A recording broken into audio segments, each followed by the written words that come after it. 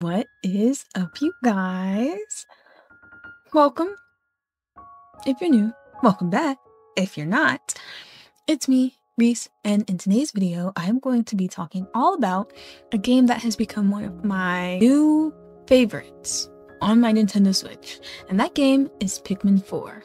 I'm pretty much going to be giving my opinion now, after finishing the game, what my thoughts are, and it's kind of a full circle moment because when I was first starting this channel, I did do a review of the trailer for this game, so why not, now that I'm all done with it, come back and let you guys know what I think. So, if any of that interests you, join the party chat, and let's get into it.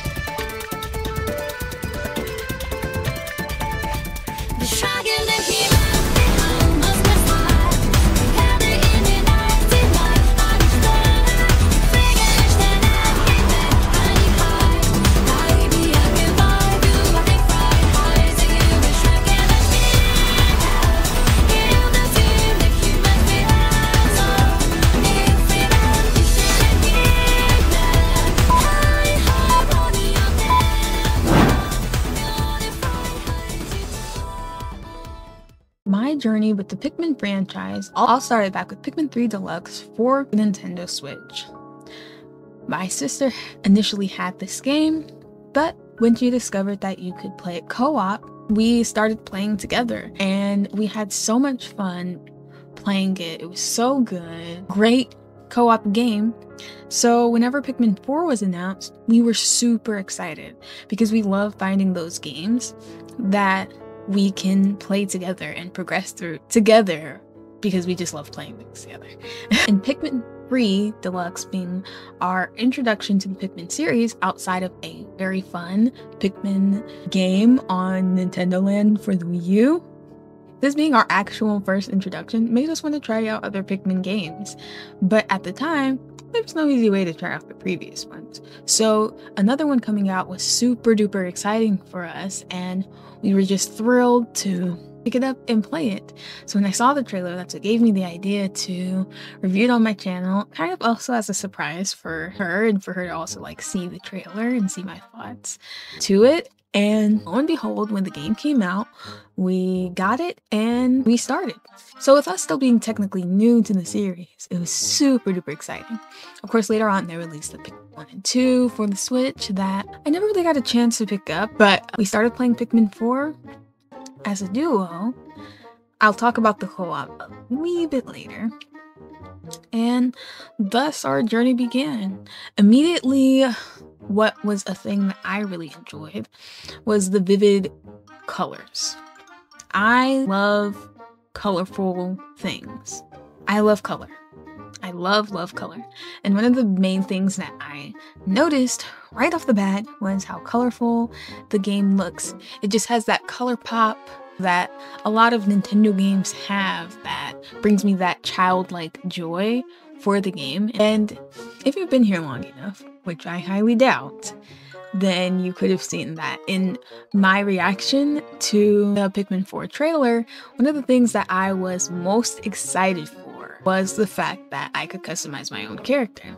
I love when you can customize your own character. It helps me feel more immersed into the game, just being able to say, that's me. And then it actually be what came out of my brain. My idea pod. I feel more immersed and a little more connected to the game and the character that I'm playing as. Not to say that set main characters can't have the same immersive effect, but that's only if I can relate to them personally. Obviously, I feel connected to the silent protagonists that are just kind of because they're silent, meaning you can attribute whatever thoughts you're having to what your character could possibly be thinking at the time. Whereas with other games where the main character, I know a good example, the Trails of Cold Steel series. Be looking there. Rein Schwarzer. I'll have to insert something here. He is a set main character and he has his own thoughts, his own voice, etc. And so because I can't relate to that character, I feel less connected to him, therefore also less connected to what's going on unless something comes up and I feel some kind of passion about. So for me, I'm a girl I love customization. I have met people who aren't fans of that, and they prefer having a set main character with their own thoughts. But for me, it's a little bit different. I like to be able to sprinkle myself into the mix so that I feel like I'm in it. Because for me, if I don't feel like I'm connected in any way, then normally I do drop off from certain things. It's just the kind of player that I am. So I was super excited whenever Pikmin 4 showed, oh my gosh, you can customize your character. I wasn't expecting it at all because it wasn't something that was like there before. Obviously, the characters in Pikmin 3 were likable enough to where it's like, I love them all. I'll play as any of them. So I wasn't expecting you to be able to customize your own character, but it added that little touch that just made me all the more excited for the game. So going into it, obviously, I'm already looking at it with somewhat rose-colored glasses, and I like to give that context because there may be some things that you guys maybe found flawed about the game that I might not have seen that took place in the beginning stages that wasn't an issue for me because it checked certain boxes already, and it was a franchise that I already really liked. Though that's never stopped me before from having criticism. In this case, who knows? So I feel like it's good context to add. The story is not a whole lot different than previous story. The main thing that you have to do is save Captain Almar, and then the whole midst of that happening, well, the ship crashes, you gotta find the rest of the crew, and after you find the crew, then you have to find Captain Almar. It's a pretty straightforward and straight-laced kind of story with just enough to get you to progress, in my opinion. It's a likable cast of characters, with the dialogue feeling like definitely have a grasp on these characters' personality. Sometimes when things aren't voiced, it can be difficult to get a grasp on the character's true personality because in one set of dialogue, you might hear a certain voice attached to it, and then another set of dialogue completely shakes up that impression that you got of how that character might be speaking or how they might act generally. But I think this game does a good job of consistency in that sense from character to character. Though obviously, this is Pikmin. There's not a huge amount of depth in what the characters are saying, and a lot of their dialogue that they have is more so for a lighthearted laugh than it is to get you deeply thinking about things. That's just not what this game is for. And for what kind of game it is, I really liked how the characters interacted and talked to each other amongst themselves in the squad. I felt most connected to, obviously, the people that we start out with, which is Colin, and then I believe her name is Shepard, but she's the leader, basically. I felt most connected to those two characters, probably because towards the beginning, like, get their dialogue a lot more than you do the other characters, because as you find them, they're kind of just there. They all have their different roles that they play and things that they do, but there aren't a whole lot of cutscene-esque moments with them individually, the way that we start out with getting to know Colin and Shepard in the beginning of the game. So I found myself feeling most connected to those two characters. We are a part of a rescue corps that is sent to answer the distress signal that Captain Almar set off. It only just so happened that we unfortunately all got split up in things, but it still stays pretty on track with the main point being that we need to rescue. That's quite literally our job. We have our trusty sidekick Awachi, who is on this journey with us and is super duper cute, useful, and that's kind of overall just as far as the general summary of the story goes. But I want to talk about the gameplay. For those of you who've played Pikmin, then you're not going to feel like you're in foreign territory as far as this game goes. The Pikmin pretty much act just as they do. In my experience, Pikmin 3 Deluxe, so if you've played that, then you already will have an idea of how to play this game. I can't speak for the original two because I have not played them, but I would assume they're not too different from that, at least the general basic Pikmin that you cut towards the beginning, which is red, yellow, and blue. All the Pikmin, obviously, have their own separate roles. Red Pikmin, it's kind of obvious by color association with the first three, and as it goes on, bulges into they have to tell you or you might not guess territory. So the red Pikmin obviously have association to fire, yellow, electricity, blue, water. Pretty obvious. But what's cool about the yellow Pikmin is you can also throw them higher. And the blue ones can swim. So red ones are just literally the basic Pikmin, but they're still quite useful in fire areas. So we're still gonna give them credit where credit is due. We have the rock Pikmin that are black and they look like rocks. Yeah, you could probably guess. They're heavier, so they pack more of a punch when you throw them at something, and they're good at breaking things that are solid and harder to break. We have the ice Pikmin, which I believe are unique to Pikmin 4. If I'm not mistaken, they were advertised as one of the new Pikmin types. And these ice Pikmin, they can freeze bodies of water, which is quite helpful when you have a bunch of Pikmin that aren't blue Pikmin, yet need to transport something or get somewhere where there's a big body of water involved. They also can freeze enemies, which makes fighting enemies a lot easier and also makes it less likely for you to lose a bunch of Pikmin, though I still lost a bunch of Pikmin, because once you freeze the enemies, it's just free eatings.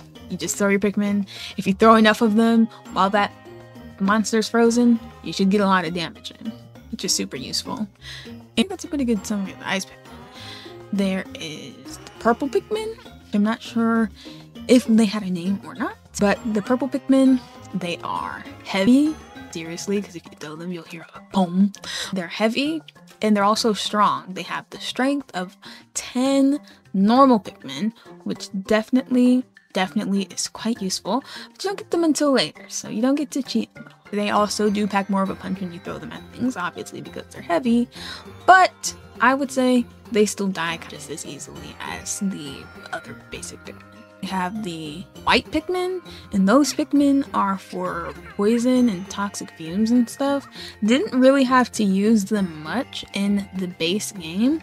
I'm not sure if in the post game we will see more of them or not, because I just wanted to talk about the base game and not go any further before talking about the base game. But they exist. There are also the flying Pikmin, who can carry things up in the air, and they can fly higher than the other Pikmin. Quite useful. Getting things down super duper high. Didn't get a whole lot of them though, which is unfortunate. And what am I forgetting? Glow Pikmin, who are also unique to this game, but we'll talk more about them in just a bit. So overall, the whole thing that is important for you to do in the beginning is collect enough treasure to build the Sparklium that is needed to power the ship to explore other areas. So your main focus is going to be gathering treasure and raw materials. Raw materials help you build things like bridges, but they also act as the game's currency, where you can buy different upgrades for yourself and Awachi and different items that you might need along the way.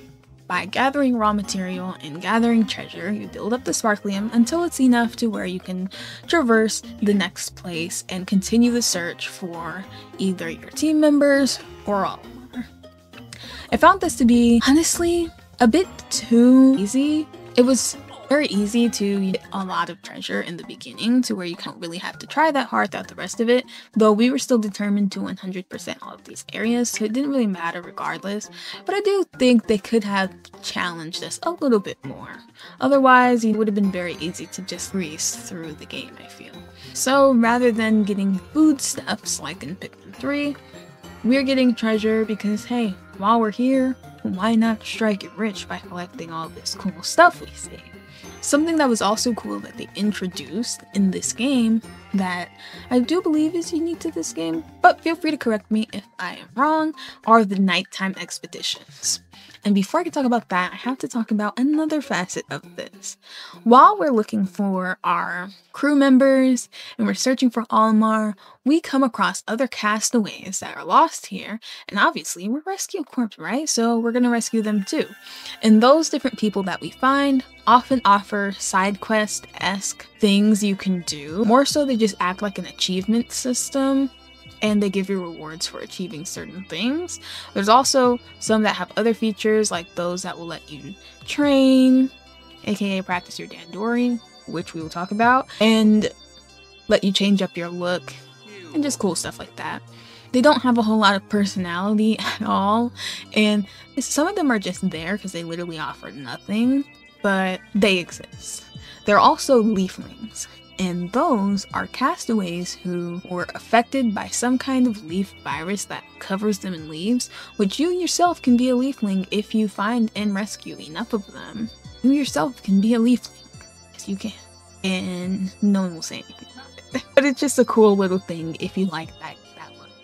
I turned myself into a leafling for the whole end portion of the game. And these leaflings, they are obsessed with Dandori. And Dandori essentially is basically how you strategize and effectively use your time and your manpower to get things done. That's the best way that I can summarize what the heck Dandori is. These leaflings are obsessed with Dandori, and they will send you on these challenges that force you to be smart about how you're using your Pikmin and how you are using your time. I find these challenges to be very, very fun, and they definitely get the wheels turning in the brain. I also feel like they could help if I were to play through the game again. Probably would have been less days because my Dandori is well trained now. It would have took me less rescue days, which I forgot to mention. Yes, days still do progress, and I guess it's just kind of like some things where like time you can see how long exactly it took you to complete the story. I don't know. But I feel like my days could have been shorter. Now that my Dandori has been successfully trained through these challenges, it helps you also learn how to effectively move around your Pikmin to where you're maximizing your results in the shortest amount of time possible. So pretty cool. And that'll knock them out for some reason. They'll just be so impressed by your Dandori that you just can't take it, and they'll faint, and then you take them back with you.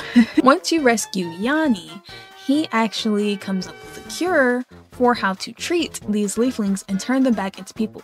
Because while they're leaflings, we can't find out any information about the person that they once were, which kind of makes it difficult to actually rescue them because we don't know where we'd be returning them to begin with. So, in order for him to make that cure, you have to go and collect what he needs for the medicine. And in order to do that, you have to go out at night. That's where the night expeditions come in. During these night expeditions, you have to protect the Lumignol. This is the thing that at the end of the night will produce this green glow sap that he needs in order to turn these leaflings back into their true forms. That is where we're introduced to the final Pikmin that I was going to mention, which is the glow Pikmin. These glow Pikmin get from getting these stars that kind of remind me of star bits from Super Mario Galaxy. You collect them, they go to the Lumignol, and they spawn more glow Pikmin who can float. They basically can do anything. They kind of like, I don't know, I want to call them ghost Pikmin, but I don't think that would be 100% accurate. These glow Pikmin are who fight with you instead of the Pikmin from the daytime, because these glow Pikmin, they are capable of being around at night and can go up against these monsters when they're in their frenzied nighttime state. The night expeditions were one of my favorite parts of this game. Something else I forgot to mention. Caves. Well, not necessarily, I wouldn't call them caves. What they actually are tunnels that go underground. There's no time limit the way there is in the regular day once you're in the cave. And when you come out of the cave, 1/6 of your time progresses. So, who knows how fast or slow time is really going down there. This time does progress. But if it takes you long to complete these caves, it doesn't necessarily matter. They act as dungeon type situations where there's just certain Pikmin that you have access to during them, and a lot of the time there are castaways there. Obviously there's different treasure in them. And completing these definitely affects your overall completion of whatever place you're in quite a bit. These also were something I very much enjoyed, because they also have you use the Pikmin in different creative ways, but there's not too much to say about them other than that. They definitely cover all the bases as far as elements go. They have you use each Pikmin in some kind of way, and they're how you get a lot of the special Pikmin that you can't produce via the onion. That's how you get pretty much the majority of them. There's another facet of this game that I have yet to talk about as pertains to the gameplay, and that is your interactions with Olimar. Let's not play dumb. We all knew right away by the face that that red leafling, who also happened to have a dog with him, was clearly Olimar. We knew from the jump. Don't pretend out there. Do not pretend. So I'm spoiling that, sorry if you haven't finished the game, but it's pretty clear that guy's Olimar. If you've ever seen Olimar's face, that red leafling is Olimar. And Olimar, every time you encounter him, he will subject you to a Dandori battle. And during these, you're competing with him as a computer, and this is a mock version of what you can do with another player, because there is a separate section for Dandori battles between you and another player. You guys would actually be playing against each other for real. But in this case, you're going up against a computer who is Olimar, and you guys are competing to see who can get the highest score as far as their Dandori goes, and these do get difficult. It really just depends. In my opinion, sometimes Olimar and his pup get a little lucky, and other times not so much. But these interactions with him just made it so obvious who it was, because his face. Everyone knows those dashes for eyes and that round nose. So I don't know who was genuinely shocked at this being Captain Olimar. Got clues throughout the game, throughout his journals, as to where he is and what happened along the way for him. Pay attention to them towards the beginning, and stop paying attention to them towards the latter half of the game. These are, once again, a fun and welcome challenge, because it adds yet another challenge on top of the challenge of just the regular old Dandori challenges. And we were cool enough to platinum all of those. Not the first time around, though. I believe we platinumed a single one the first time around, so tooting my own horn, but not that much. And last but not least, I want to get into the one thing about the gameplay that disappointed me the most. And that is the co-op. If you guys recall, rewind to the beginning of this video where I said what my initial experience with Pikmin was. And that was playing through Pikmin 3 Deluxe co-op with my sister. That was what introduced me to the series and got me really into it, was playing it co-op with my sister. So going into Pikmin 4, obviously I'm playing it with my sister and we're playing it co-op, but the co-op was definitely not the same, which isn't wrong inherently on its own, but it was very lackluster and disappointing.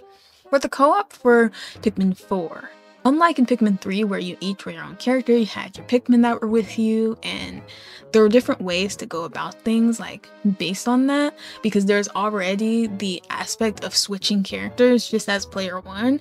So as player 1 and 2, you just already have another person operating one of the other characters. And that was good. In this game, there is also a switch mechanic where you can switch between yourself and Awachi. So one would assume that the co-op would allow you to play as Awachi. Now I can see how certain things wouldn't work if that were the case, but I'm just saying. In this version of the co-op, player 2 is nothing but a pebble shooter. That's right. Player 2 is just a thing aiming at the screen and shooting pebbles. You also do get items as you kill stuff, as you find treasure, as you just do things in general in the game. And those items are very helpful in a pinch, don't get me wrong. But I would have liked for there to be a more immersive experience for the player 2 in this one, the same way that there was in the previous game, where we both feel like we're truly contributing something. In this case, it more so seems like having a player 2 is simply playing on easy mode, rather than still posing some sort of a challenge in and of itself. Yes, I still had my challenges with the game, in spite of having a player 2 around on occasion, but all in all, I would say having a player 2 doesn't change the game experience in an impactful way, the way that I feel like it does with Pikmin 3.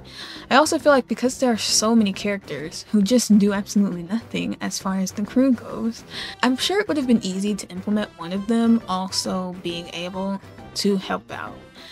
Like I said, I don't think it was necessary, and yes, we did get used to and begin to enjoy this way of co-op as time went on, but it was quite the letdown initially when we first started playing to see that this is all the co-op was.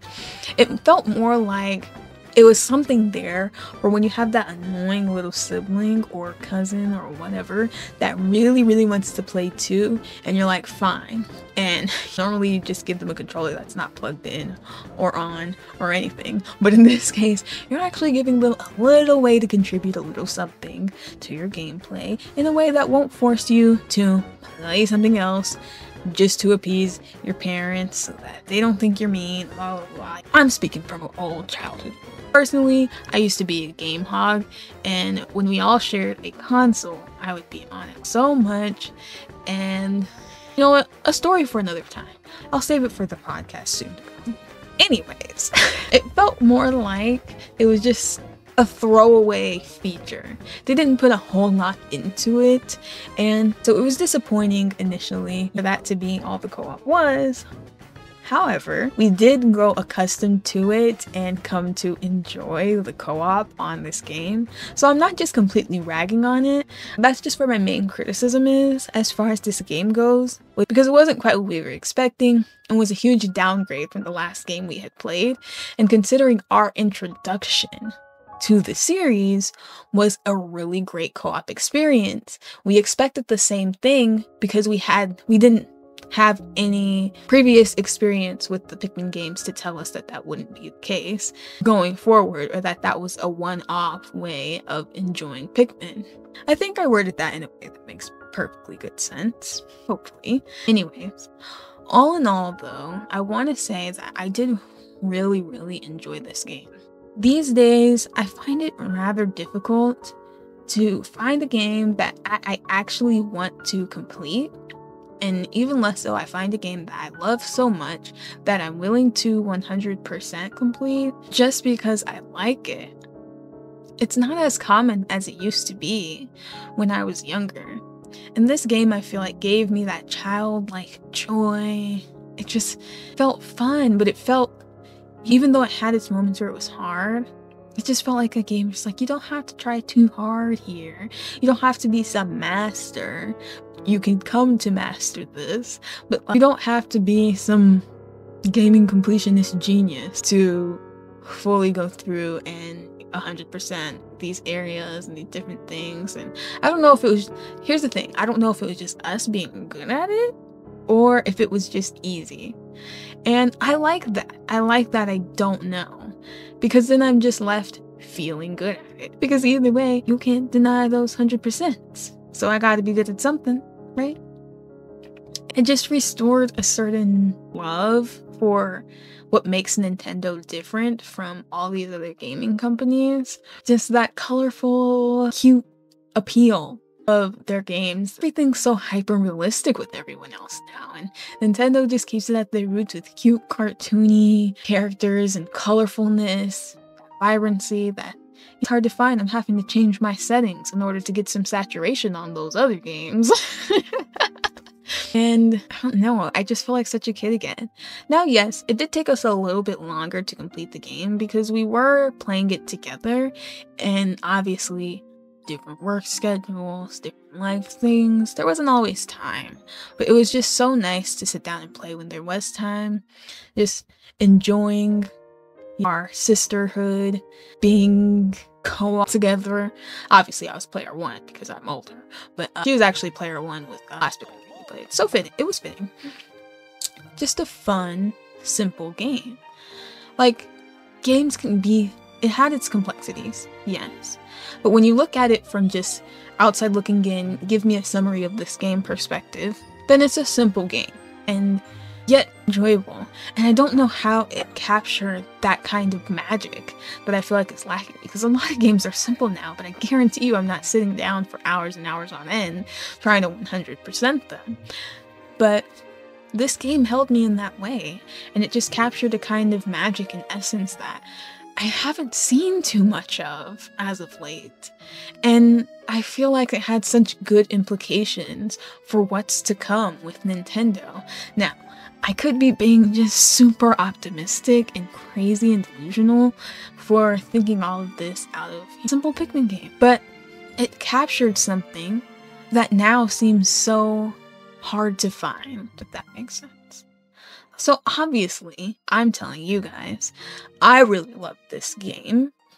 I loved how it ended. They didn't make too much of a big deal about once we found Olimar, because I think they knew it was obvious that that's who we were interacting with as that red leafling all along, so they didn't feel the need to be heavy-handed when it came to the ending where we finally found him. It was just like, yes, we found him, let's go home. And then obviously stuff happened that will lead to the post-game things, but they didn't do too much, because if they would have been too overdramatic about Olimar, then it would have made all of the characters feel way too dumb. They had their comments about, oh, well, maybe that's Olimar. We think it's Olimar, but we don't know for sure. And that kind of had me like, what do you mean you don't know? But they haven't seen him in previous games the way that we, the player, obviously have. So they got a little pass for that. But if they would have made it too much of a huge deal once it was so obvious, then I kind of would have had to like, blank face them. But they didn't. The ending just felt so nice, sweet, and wholesome, but fulfilling. And it's like kind of that sadness because you don't want to leave all the Pikmin behind. And so I feel like they knew that feeling would come, and obviously that's why something happened where it's like, all right, let's turn around and go back to that planet. Anyways, I think I've done more than enough rambling about my thoughts on Pikmin 4. Great game, and if you're somebody who wants a challenge but don't want something that's not gonna be just too insanely difficult, that's gonna make you rage, but you want a challenge that will fulfill that fiery side of you, I don't know, then I would recommend Pikmin. If you're someone who likes more casual and chill games, I would also recommend Pikmin. Yes, I know. How exactly does that go with the challenge that you just said? Hear me out. So say you like Animal Crossing. I want to say that there's something in the undercurrent of Pikmin that gives somewhat of an Animal Crossing feeling. It might be the progression of days, or the colors, or just the calm and settling music that the game has. But even if you want just a calm, laid-back experience, I can recommend Pikmin for that as well. It fits both of those categories in my mind, and definitely fit both of those categories for me when I'm just wanting to like sit in bed and just play something that's not gonna make me like sit up and get back energized and stuff because I feel like I gotta go hardcore now. I can just sit back and play it, but if I want to play it intensely, I can do that too, and it won't alter too much of my performance in the game, if that makes sense. So I would say I recommend it for both of those things. So if you haven't tried it out, why not try it out? You don't have to have played the other Pikmin games for you to understand this one. They explain things perfectly well, I think, to where this could be your start. It could possibly get you into the Pikmin franchise, which I do think is slept on. If you have played Pikmin 4, let me know what you thought about it. I'm curious, because like I said, I could just be looking with rose-colored glasses, but I do feel like genuinely playing and spending so much time playing the game, I think I have a pretty realistic idea. But you guys could think, what are you talking about? There's this wrong, and this wrong. And if you think that, I want to hear your arguments, because I'm curious. And if you're like me and you really enjoyed it, what did you enjoy the most about it? I don't know. We're in the party chat. Hear what you gotta say. Your mic is on. You're no longer muted. Hear what you want to say. Or, you just agree with me. I mean, do what you want. You know what? Do what you want. Do what you do. I think for me, that's gonna be about it. Peace out, you guys. Please tell me why must we waste this whole time? Don't look at me, where is your heart? Oh, please, I've always heard you. Believe what you said today. Remember how to come from the way. Quick fun fact, you guys. I actually already recorded this Pikmin video and started editing it already, but then we beat the game. And so I just needed to come and re-record an entire video just giving my thoughts, summarizing the game as a whole, rather than just how I felt about the game up to the point we were at. So I wanted to add this in because there's just a whole nother video that I already was halfway done editing that got scrapped in favor of me re-recording now that I can say that I fully experienced the game. I didn't know at the time that I had the idea for that video that we were so close to actually beating the game. So obviously, when I played it again to get back in the spirit of Pikmin for that video, I wasn't expecting it to be like, well, holy crap. Well, we just finished this last area and now all we have to do is do our final Dandori battle against Olimar. So I was like, well shoot, we might as well just finish it then. And if anything changes in my mind, or if I think of something new to say, then I'll just redo my video. But there was obviously the chance that everything I would have said would have been the same. But I did really like the ending, to where I couldn't see myself not mention it at all if I was doing a video about Pikmin. So I also said in the last video that I hadn't beat it and so I wouldn't spoil it, and that would have no longer been true. So I just redid the whole thing, and it's kind of funny because I feel like this is going to be like an ongoing thing. Every time I want to talk about a game, I end up just beating it before my video or during the days of me editing. But who knows? So far, we're 2 for 2. Splatoon side order Pikmin 4 beat before the videos can come out. So pretty funny. I don't know that that'll happen for everything, because some of these games I'm not gonna like enough to finish, I think, and then that will no longer be a thing. But I just thought it was a funny coincidence that it happened twice.